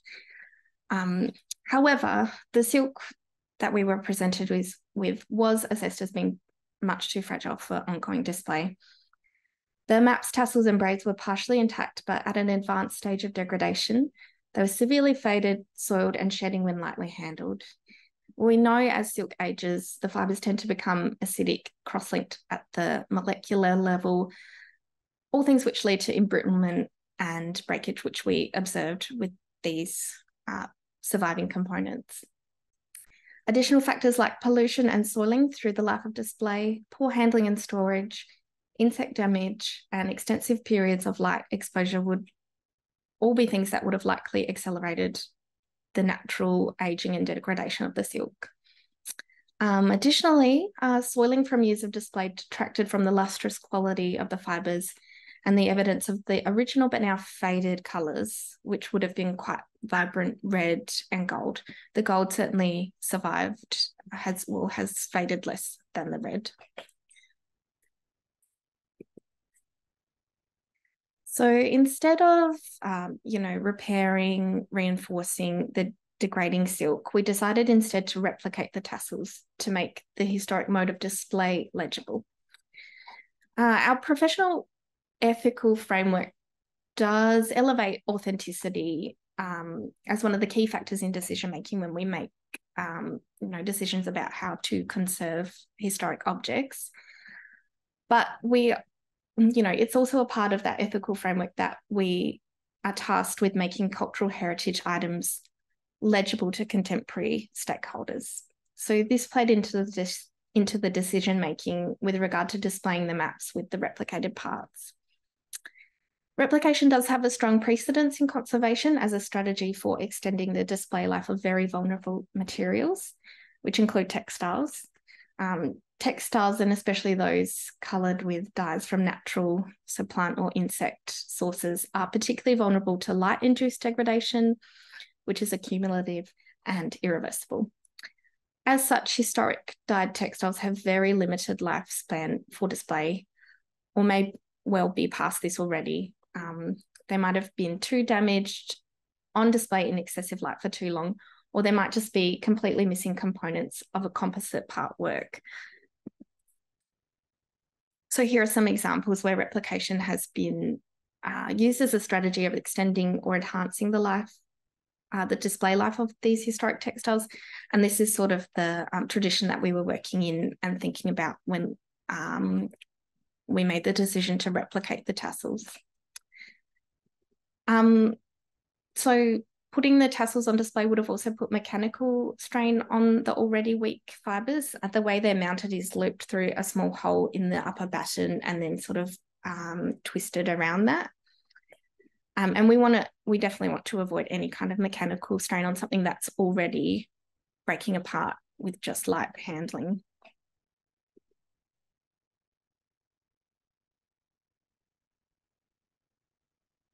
So the tassels were extremely weak. Why not just leave them off? Yeah.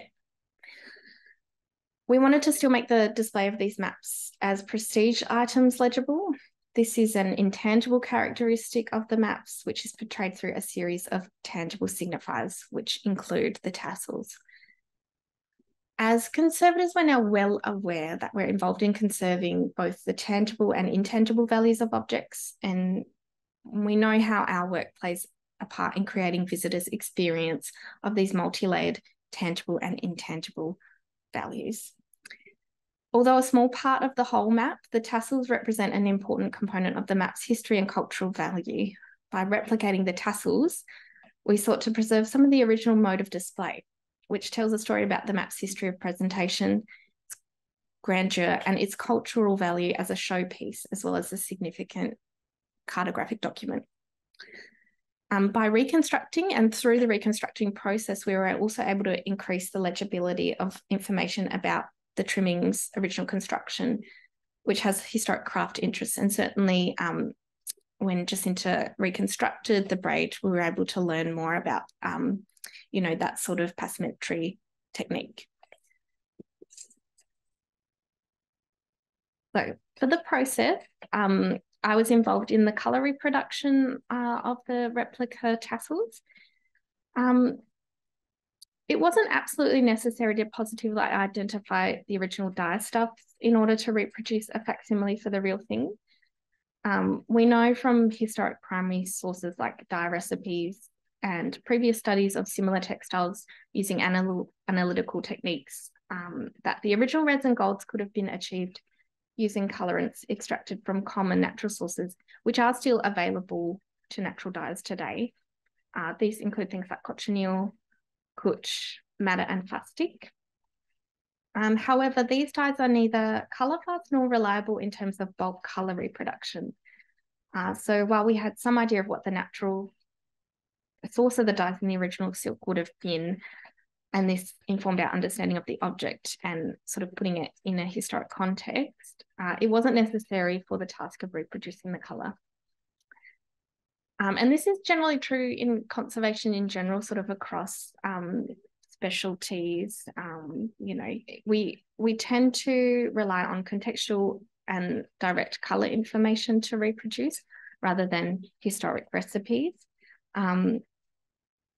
Accurate chemical identification of dyes in particular involves destructive testing methods, which involve physical sampling followed by separation techniques that destroy the sample. So things like high performance liquid chromatography. So unless the identification of the dye has benefit beyond just simple identification, we want to avoid methods like this.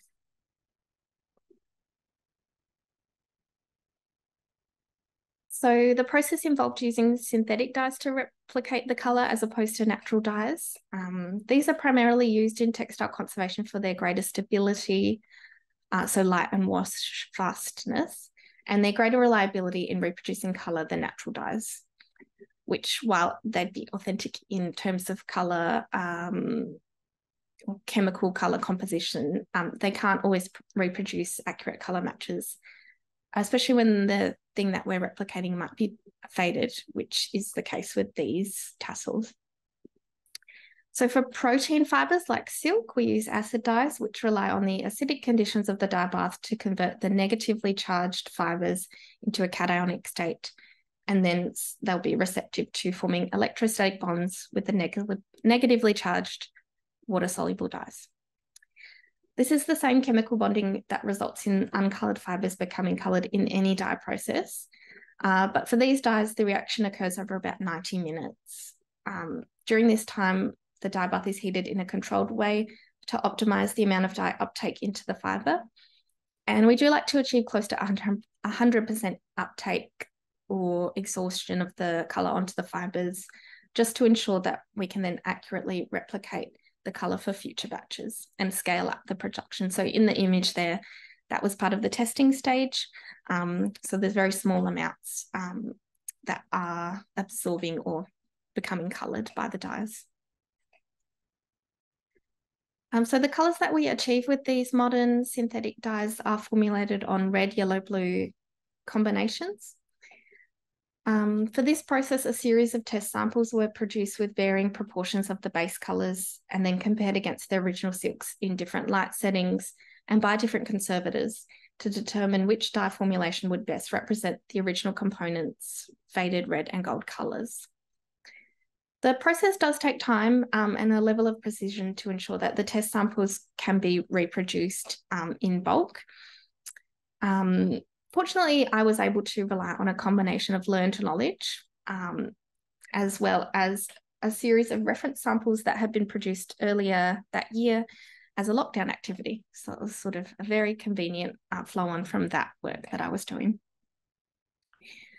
So once the colour formulation was established, I bulk dyed 2 skeins of, or 2 different types of silk skeins. So one was a 2-ply silk yarn, which was used for the tassels, and one was a silk tussar, which was used for the braid because it gave better body.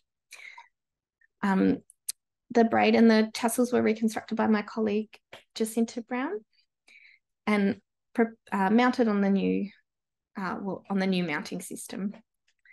The completed tassels were able to be threaded through the original mounting hole in the upper batten, which you can see in these images. And they now sit happily next to the conserved maps, telling a complete story of their historic mode of display. Thank you.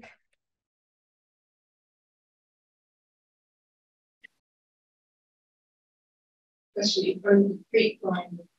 And it's a very silly question for everyone.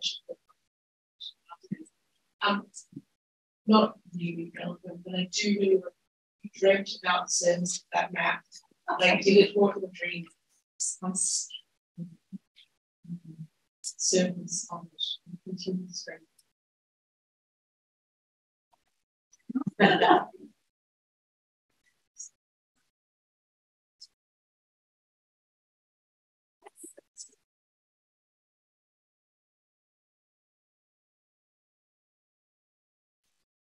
I think that is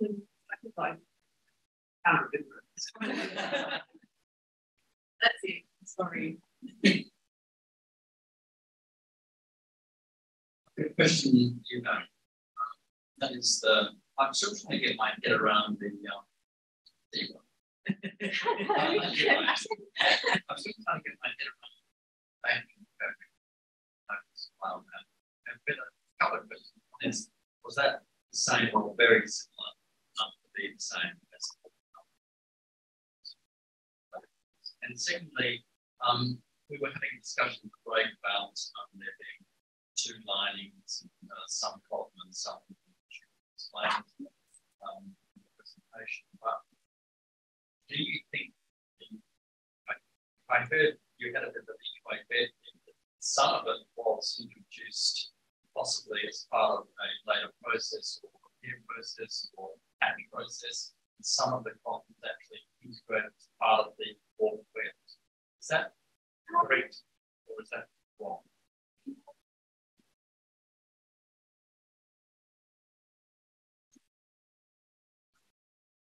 I think basically we sampled a small area from the pitch because to put something under otherwise that needs to be and we started with the islands water. We had to remove the problem and we needed to understand what the numbers were and how we could do the main projects. And we didn't take samples from multiple areas, which we, if we really needed to know that I could do that, we needed good reason. So prognosis was that it could be a contaminant in line 2, which is the more recent lining. That lining came up with cotton, unmercerized cotton fibers. The characteristic of that lining. Lining 1 had the linen bast fiber nodes, which are across nodes visible as a diagnostic feature, but that same fiber line took because once you're forming your application, you know, you think you're taking one fiber, but when you look at it, you've got a bowl of spaghetti. So I know from my research that a lot more blending happened than is thought. From the constructed linen, anything that brings a report of accidents was listed as Dutch linen, they often mix the warp. They had the warp made of different fibers compared to the rest. So it's conjectural. I think it could be a contaminant because they're next to each other.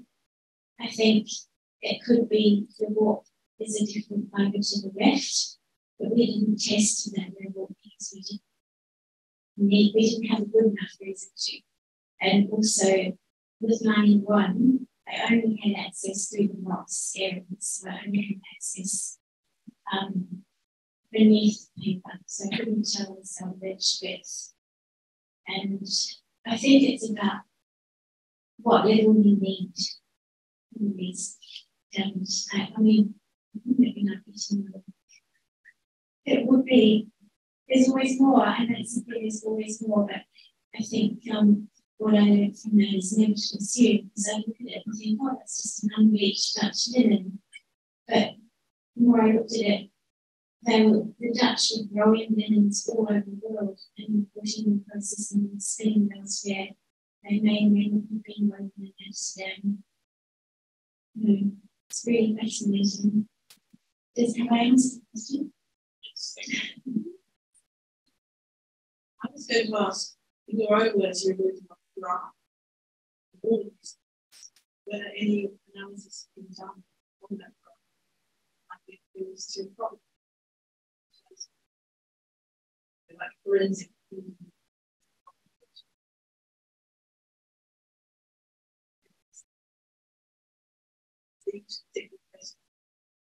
Everyone's going to be silent, so I think I can. No, we haven't with, and I don't think we change the grind, albeit there's still plenty more on the surface. The biggest thing I think we found from analysis of the surface was probably maybe maps and then contaminated. I was going a little bit CSI on it. I was really hoping to find more iron around those set holes, which would support wonderful with they've been shot. But unfortunately, the irons were dispersed big times. So nothing at this stage, and I'm not sure that technology exists that allows us to establish problems basis of that kind of surface contamination. And I will say also that as much as we have learned them, we retain a lot of crime. So if that technology does become available, this would be. And one question about the colour. From this discipline,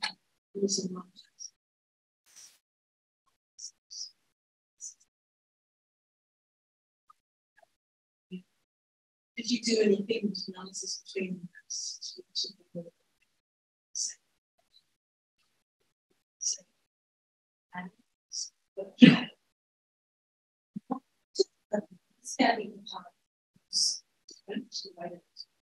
So mostly NL and a lot more colours have been used because gold is very, very different.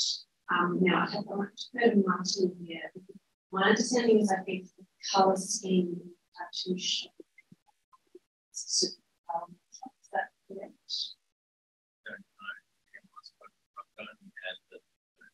I would only add that the addition of the banner is significant. So the banner had this effect of creating additional golden glows of the whole thing. And I think artistically, there were the decisions. For some reason, this is a presentation item, and we have to utilize it. We don't know what the implication is for, but it can give the second banner. I know the other map has the different colour battles, but I think in this case they were adding gold for a particular reason, and I think that's something to do with the client base that they had to do with and who they were intending to provide that really know. Does that make sense? I have something there in relation to the banners. Even the original thought about the structure, but in the banner is within two equally sized pieces of inches.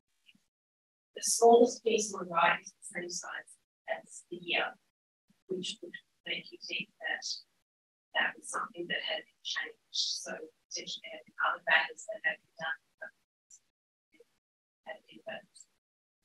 From I can't see the size between the two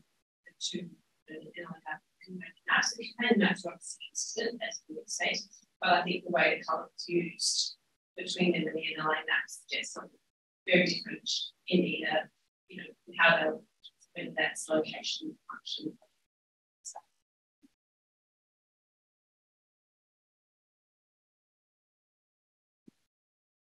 That's the question which I shouldn't be answered to. Did you analyse the fibre on the companion maps before they were stitched in to see whether they were No, we didn't do that level of analysis on the context. If something was a bit of a rabbit hole, we did go down on the first map, we didn't go down on the subsequent maps. it's not out of the question, it's easy enough to do, and to some extent potentially easier to do companion maps because we have more access to live. There's so much more exposed. So just something occurred to me. Well, we also did all the things like and think that exploring knowledge in this area. I think there's definitely scope to look more into that. And I think that's one of the things that I found so wonderful about working with these maps is there's just, you can just delve in so many ways. You know, you can pick an aspect and focus actually in that. I could certainly make episodes. But a niche one. Have any further questions? Okay. Oh, Christine, I think you did that large evidence the large examples. You had the cutouts, you had the mylar, and how did you get the mylar back in? I'm just trying to imagine it. So the mylar was used as basically a so that we cut the gels and trees. So that was placed down first on the gels, then placed down on top of the repetition. When we cut through out this required, we then had to lift up the gel off that mylar, which on the previous gel blocks to lift those gel blocks up wasn't as difficult because they had their full gel. With these ones, we now hold them, and especially as the cartridges were on the bottom edge, they would be very weak. So it was basically with great difficulty, just lifting them up gently, peeling them off the mylar, or rather, as it became easier to do, to lift the mylar over to the table, pull them off the mylar there, and then stick them back down. So it's just handling them. Great difficulty. One like that is the use of gel blocks in this way for washing paper is not, that's it's reasonably used. It's not invented that. I haven't known anyone who's done it on a scale on it bigger sustained on this project.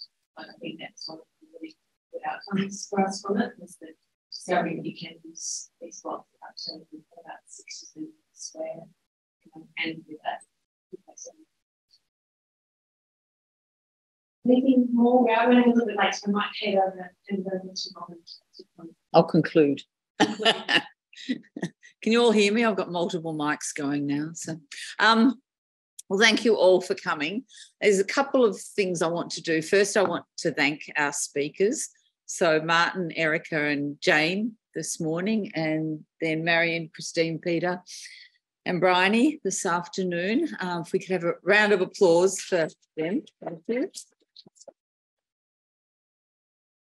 And just because we are running out of time, I think the way I want to bring all this together is to think about networks and collecting and how the various types of collections that we've worked with here and the infrastructure that sits within the need to look after those collections all comes together to give us a much richer understanding of our identity, our national position, our place in the world. So thinking about the collections and the interrelationship between our national collections and our private collections and the significance of having that kind of rich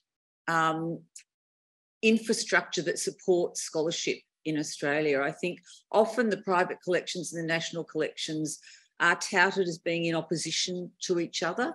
I think that's not the case. I think that what we've seen today is the way in which people who invest in Australian culture and bringing Australian culture to Australians, that's the story that we've got here. And then the other story we've got is the story of institutions like the university that build the ecosystem around the skills base, not not just in the treatment, but in the entire intergenerational development of that skills base. So the thing that I take from today is that we're all existing in this really, really rich ecosystem, and seeing today how we could all support each other and the kinds of revelations and value that comes out of that support. That's, for me, has been the really fascinating and rich part of the story that we've been able to bring today. So I want to thank Blaeu Conservation Services. They do a fantastic job, an extraordinary job, and a unique job in the country. And Penny Tripp sitting up there a little bit behind the scenes, but as General Manager, Penny has, with Libby, brought this together today. So I want to thank both of them as well. So thank you everyone for coming, for your interest in this subject. And we will continue to think about ways that we can bring the work of Blaeu Conservation Services out into a more public domain, so that it's can continue to spark the sorts of wonderful conversations. And I think the enrichment of the relationships that we already have, but bringing everyone together just kind of takes it to the next level too. So thank you everyone for coming. Thank you.